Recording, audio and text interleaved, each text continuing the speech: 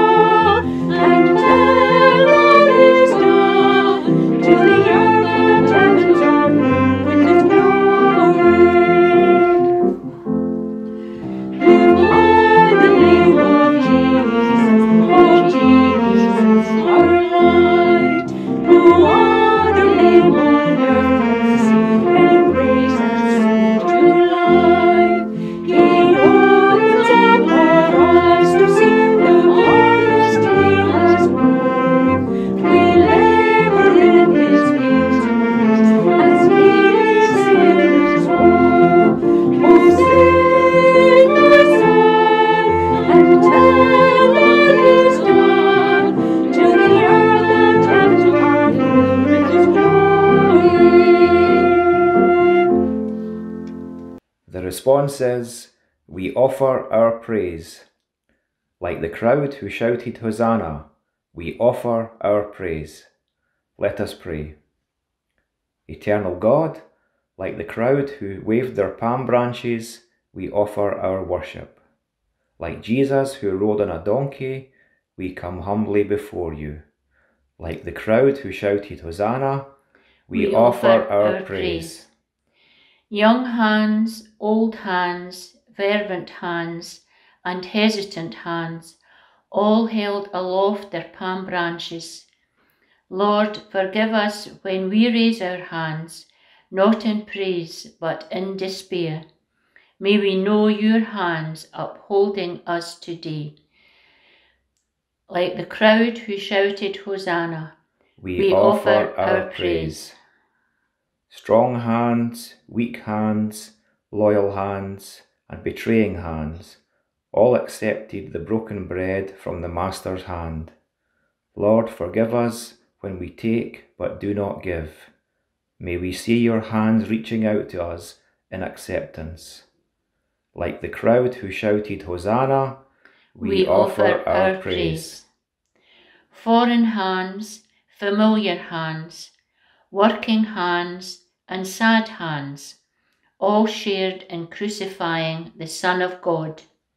Lord, forgive us when we have a hand in things that are evil. May we know your hands outstretched in love. Like the crowd who shouted Hosanna, we offer our praise. Hear us now as we say together, Our Father, who art in heaven, hallowed be thy name. Thy kingdom come, thy will be done, on earth as it is in heaven.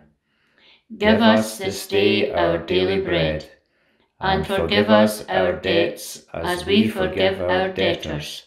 And lead us not into temptation, but deliver us from evil. For thine is the kingdom, the power and the glory forever. Amen. Hands. We use them all the time. We take them for granted. We've been washing our hands a lot during this pandemic. And we've been praying a lot too.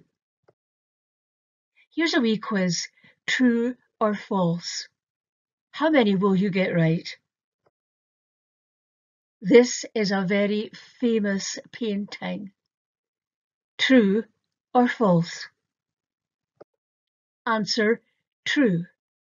It's the Creation of Adam by Michelangelo, and you can find it and see it for yourself if you go to the Vatican. It's on the ceiling of the Sistine Chapel. True or false? Were these praying hands done by Rembrandt? Answer, false. They were painted by Albrecht Dürer. In Argentina, there is a cave with hundreds of handprints that are thousands of years old. True or false? True. The Cave of Hands can be found in Santa Cruz in Argentina. Put up your hand if you have ever waved a branch in the air. Here is Dave the donkey. He doesn't have hands, but he does have a strong back. And one day he had a very special passenger. Here is Dave's story.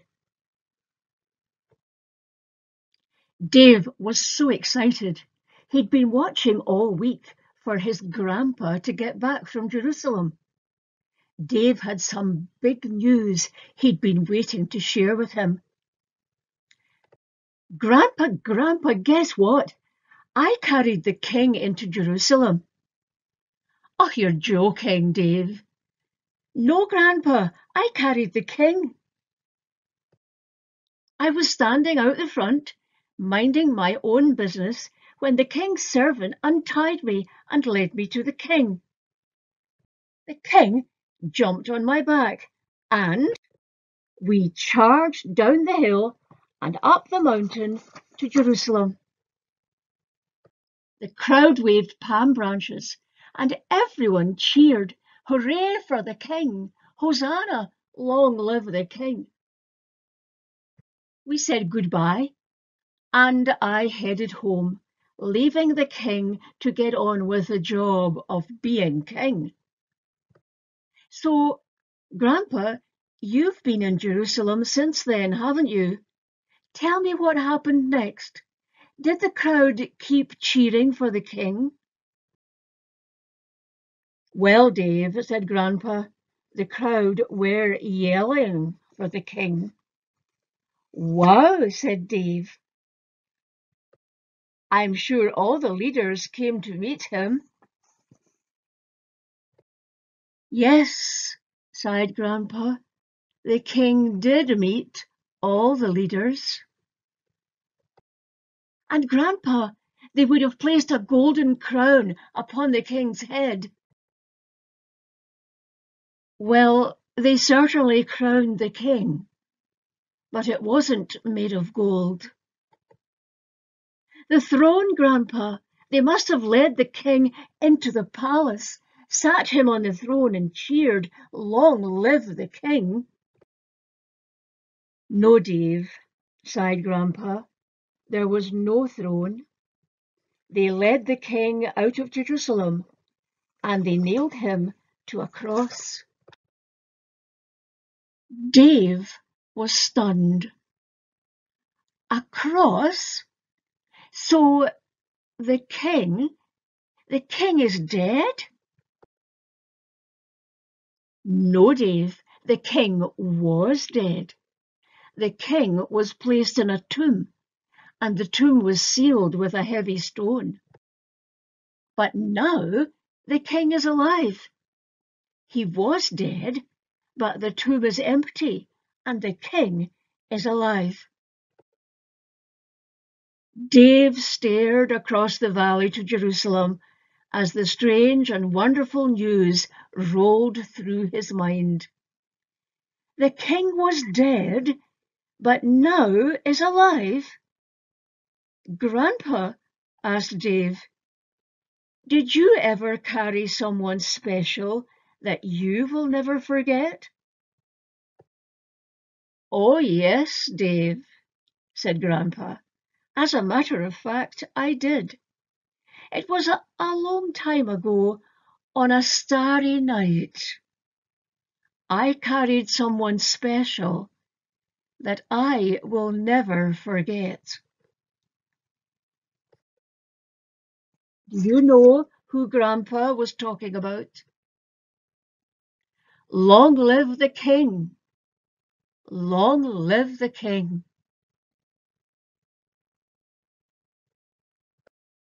During this week at our Holy Week services, we'll be looking at the hands of Holy Week.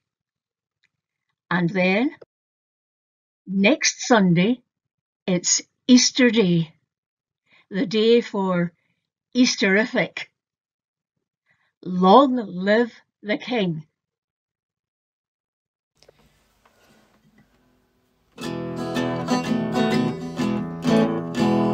Jesus rode a donkey into town.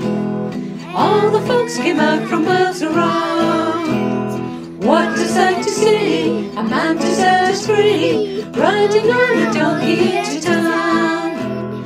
Jesus rode a donkey into town. All the folks came out from miles around. What a sight to see, a man to set us free, riding on a donkey into town. Jesus rode the donkey into town. All the folks came out from miles around. What a sight to see, a man to set us free, riding on the donkey into town. Jesus rode the donkey into town. All the folks came out from miles around. What a sight to see, a man to set us free, riding on the donkey into town.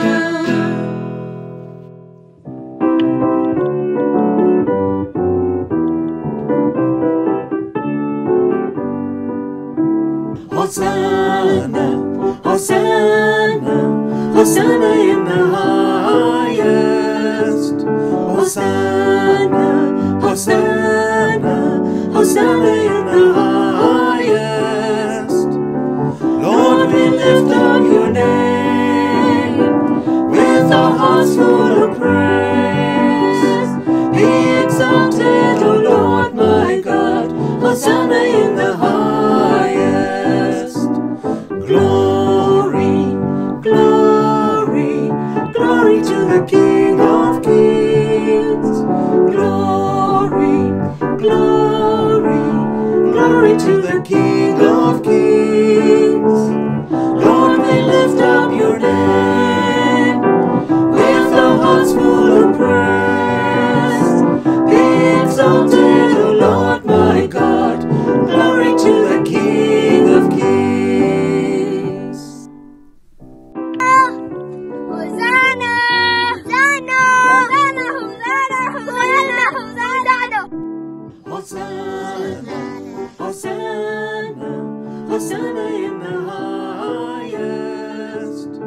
Hosanna, Hosanna, Hosanna in the highest.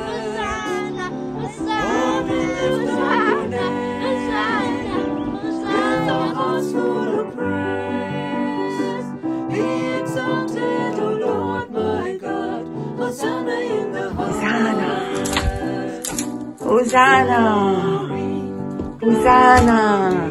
Glory to the King of Kings. Glory. Glory to the King of Kings. Lord, we lift up your name. With our hearts full of praise. Be exalted, O Lord my God. Glory to the King of Kings.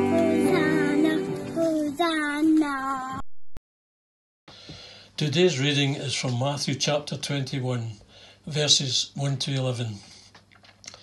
As they all approached Jerusalem, they came to Bethphage. It was on the Mount of Olives. Jesus sent out 2 disciples. He said to them, "Go to the village ahead of you. As soon as you get there, you will find a donkey tied up. Her colt will be with her. Untie them and bring them to me.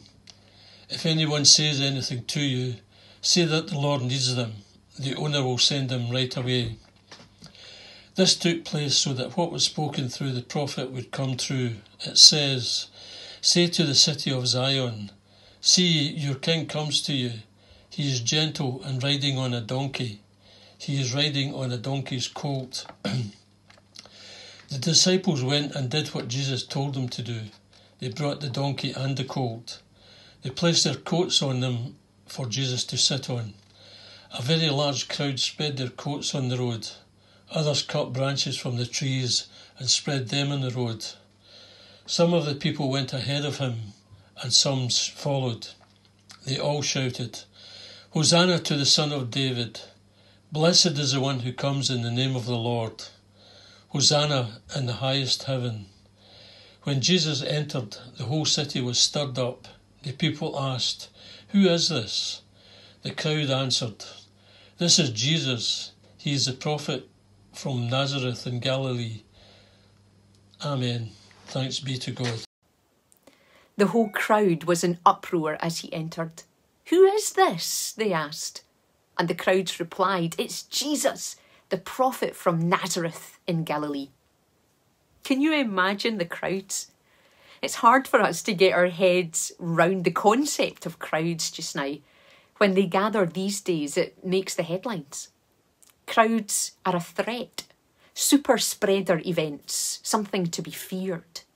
And I believe that is what upset the religious folks in Jerusalem on the day when Jesus rode into the city on a donkey. The crowd was seen as a threat, a super spreader event, something to be feared.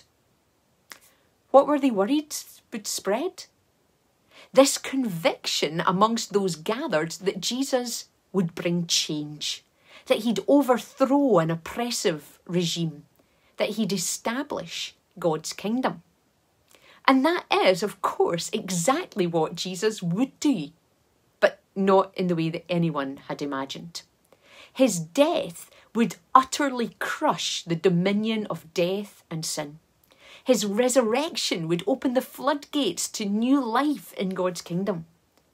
The next 7 days in Jesus' story would change the story for every life for eternity, bringing good news, certainty and hope to all who would receive it. Jesus entered the city and he was hailed as Lord. Remember, just say the Lord needs them. Hailed as the Son of David, as the prophet from Galilee. Some amongst his followers had declared him the Christ and Messiah. Hopes were running high. After so long of living through silence, 400 years since God had last spoken through a prophet, the prophet Malachi, after living with the dis-ease of an occupying force for decades, after bearing the burden of poverty and inequality, here was a redeemer, a rescuer, and so they gathered. With their corporate hope and vision and their individual longings and desires, Hosanna, which means save us. We cannot gather to sing our praise or shout out for rescue these days. It seems like a distant memory, that day 4 years ago when we marched along, the young and the old, from the old building to the new, crammed in, celebrated together, rejoiced, ate food. Do we raise a hosanna today? Oh yes, perhaps even more loudly than ever before. We raise a hosanna, save us, as we remember the 128,000 people who have died during this last 12 months from COVID. We raise a hosanna, save us, as we remember those who have mourned without a proper funeral, who have been sick in hospital and unable to receive visitors. We raise a hosanna, save us, as we think of those in care homes separated from loved ones, as we realise there are grandparents who haven't hugged their little ones for a year, as we think of those who simply crave human touch. We raise a hosanna, save us, as we think of those who have lost their jobs, their livelihoods, their futures, their dreams to a pandemic. Of young people who have not yet met in person with their fellow students. Of the children who have sacrificed play and freedom for a year, a huge proportion of their lifetime. We raise a hosanna, save us, as a church fellowship. We mourn all the activities that we had to lay down and the ones which we may never pick up. We think of everyday shared experiences which became disallowed. We raise a hosanna, save us, as we look at the world. A pandemic that comes in waves around the globe. Flooding in Australia, war in Tigray, the persecuted church, our own politicians scrapping to save reputations. We raise a hosanna for our families, for our friends, for those we love and those we struggle to love. We need rescue, we need saving, we need grace. And as we consider the state of our own hearts this Palm Sunday, we whisper a hosanna, save me. Where there is bitterness, pride, anger, hurt, shame, regret, jealousy, indignation, greed, lies, we need a king, humble and riding on a donkey, to make his way through the middle of the rubbish and bring repentance and forgiveness and peace. Who is this? Jesus is my hosanna, my saviour, my rescuer. He rides into our lives to bring hope and joy and peace and new life. But do we welcome him? Do we tear down the stuff that gets in the way so that there's space for him to get through? Our own plans, ambitions, and agendas, they need to become the coats on the ground. We journey into Holy Week with its slow, steady pace, its wonder, its unfolding tragedy. We must not rush this week. For it's only as we linger with Jesus on each day that we truly appreciate the enormity of Easter Day, when Christ rises triumphant as the one who has answered our Hosanna. Every evening in Holy Week we shall be using as our theme song, Christ, our hope in life and death. By Friday, you will know it. Today, you may be hearing it for the first time. Maybe today, you're saying to Jesus, Hosanna, save me, for the first time. May each of us know the hope that comes from putting our trust in Christ, who comes humble, but as the King of glory to rescue us.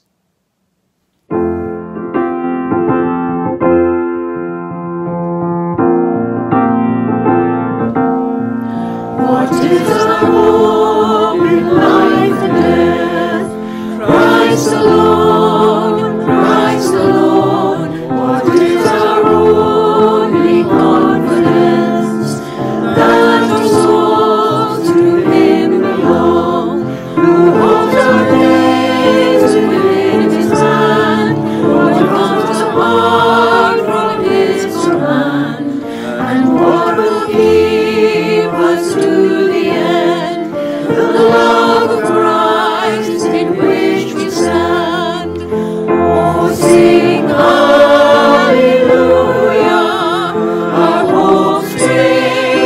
eternal.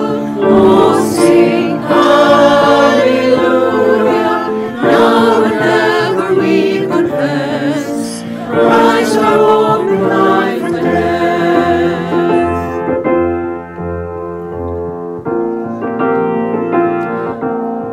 For truth can calm the troubled soul. God is good, God is good. Where is His grace and goodness known? In the great Redeemer's blood, who holds our faith when fears arise, who stands above the stormy trial, who sails the waves that bring us night, unto the shore, the rock of Christ. Oh, sing hallelujah,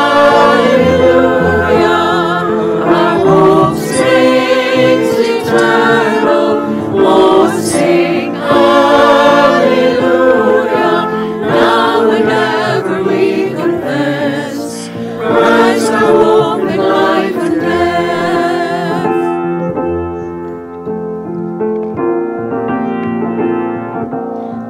Unto the grave, what will we sing?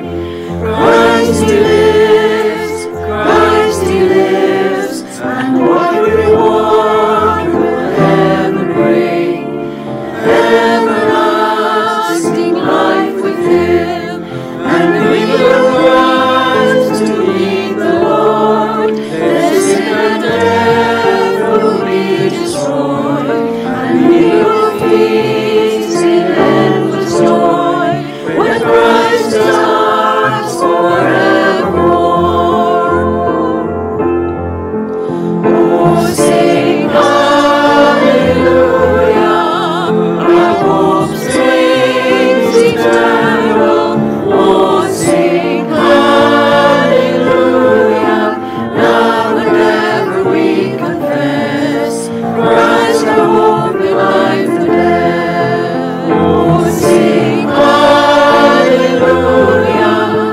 our hope sings eternal. Oh, sing hallelujah, now and ever we confess, Christ our hope in life and death. Now and ever we confess, Christ our hope in life and death. Let us pray. The crowds offered you their coats to walk on. They waved palm branches, honouring your presence. Today we honour you, Lord, with our faithful tithes and offerings. We lay these gifts before you, humble tokens of our love, a public display of affection for our King of Kings. Amen.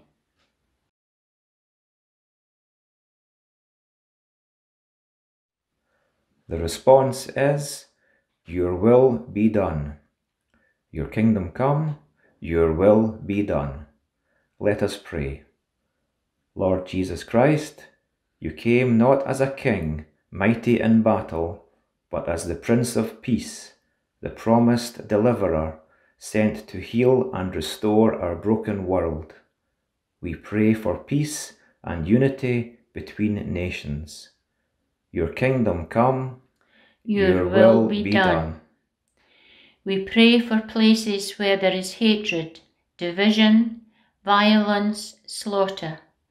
We pray for all those caught up in the awfulness of war, those maimed or injured, those who have lost loved ones, those for whom life will never be the same again.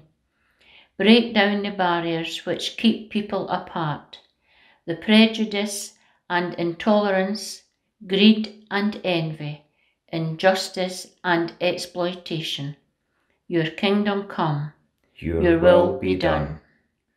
Lord, open our eyes and ears to see the world that you see, to hear the voices that you hear, to rage with them, to hope with them, to trust and work with them for a better tomorrow. Prince of Peace, Come again into our world and bring the unity that you alone can bring. Your kingdom come, your will be done. God who walks across the water, reach out your hand to the people of New South Wales, where the rains continue, roads are flooded, dams broken, rivers swollen, families evacuated from their homes, where the Australian government names 16 national disaster sites and rescue workers are at risk. Your kingdom come, your will be done. For the sake of Jesus. Amen.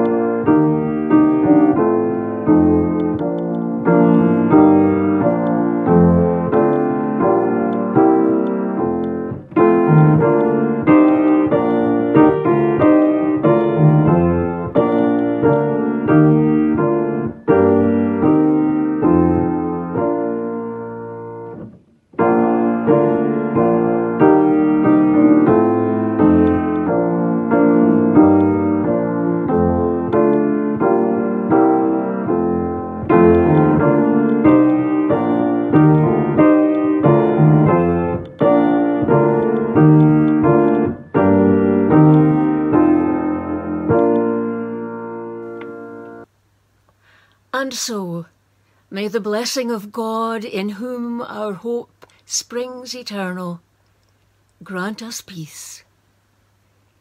May the blessing of Jesus, who rides to wild acclaim and waving palm branches, grant us peace. And may the blessing of the Spirit, who holds us through our fears and our nightmares, grant us peace. On this Palm Sunday, through the events of Holy Week to the cross of Good Friday, and beyond that, to the dawning of that Easter morning. Amen.